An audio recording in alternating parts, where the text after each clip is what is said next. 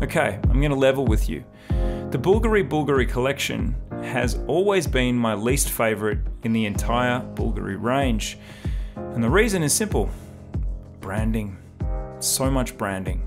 Branding on the bracelet, branding on the bezel, branding on the dial.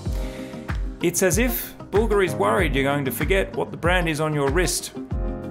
So when it was announced a couple of months ago that there was a new Bulgari Bulgari collection coming, I was not exactly the first one to download that press release.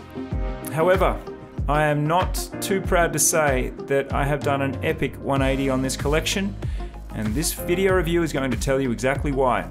But before we get into it, may I ask you to please subscribe to Time+Tide, our channel, and also hit that bell so that you get notifications of all the hot watch reviews that drop, and we drop a lot. Back to the watch, the things I like about it, the things that have surprised me, the curious element that got me interested in the first place. I'll start with that. It's the name, the Aluminium Collection. What could that possibly mean? A watch constructed of aluminium, still in the luxury space? Well, Bulgari have proudly said that they are redefining luxury with this watch.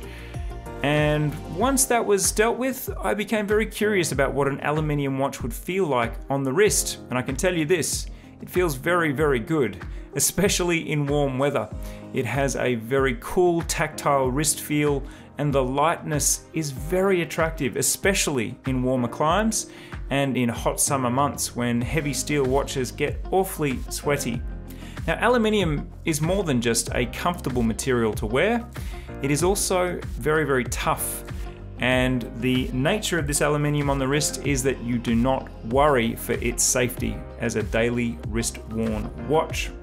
Number two, let's go back to that initial point about branding. The really clever aspect of the entire Bulgari Bulgari aluminium collection is that the texture of the materials has the effect of essentially hiding all of this branding that I used to find objectionable. There is a matte black rubber strap. There is a matte black rubber bezel. So all of that embossed Bulgari branding is essentially gone away. And when you do catch it, it actually has the effect of being somewhat of an Easter egg. The other thing that really impresses me about this watch is the construction of this bracelet. Now, when you buy a luxury watch and it has a rubber strap, you want that thing to be over-engineered. And let's think about some popular brands that have rubber straps in this category. They are all superb creations. We have steel ribs inside the rubber straps in some examples. And in this case, we have two knuckles or two aluminium joints that really change the way this watch sits on your wrist. You put it on and you essentially shape it with your right hand before clasping the pin buckle. So it has the effect of creating a real shape, and it fits to the form of your wrist and gives it structure. It doesn't feel like a flimsy rubber strap. The other thing that caught my eye as I started to delve into this collection is the colorways. They are just so on point. We have the black dial time only with red tip to the second hand and red counterweight, as well as white indices and numerals at 12 and 6. And we have the inverse. We have a white dial version in time only. And then the big sexy pandas. Everyone has been posting images of the pandas. We have the white dial with black subdial registers. Of course, this is a chronograph. Now, the choice is yours again. I always gravitate to black dials. I just find something about this colorway very sexy. Now let's talk about the movements, because this leads us to perhaps the most surprising and emphatic point about this collection, which is the price. It is extremely accessible for a brand whose watches are traditionally priced at a much higher price point.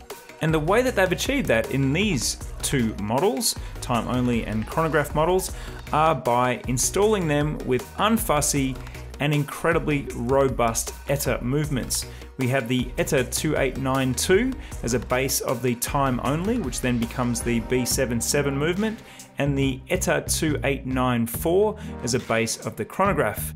Both models offer 100 meters water resistance and have lume on the hands and indices.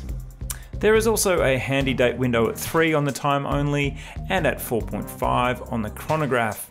So in summary, And I suggest before you write this one off, do the same. Go and try this watch on, feel the lightness of the aluminium, the coolness of the titanium caseback, and also experience this very well designed rubber strap. And hey, if you like this video review, do us a favor.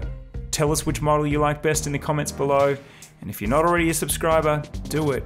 Okay, last but not least, the price. The Bulgari Aluminium 3-handers with black or white dial have a recommended retail price in Australia of $4,340, while the Chronograph has a recommended retail price of $6,250 Australian dollars.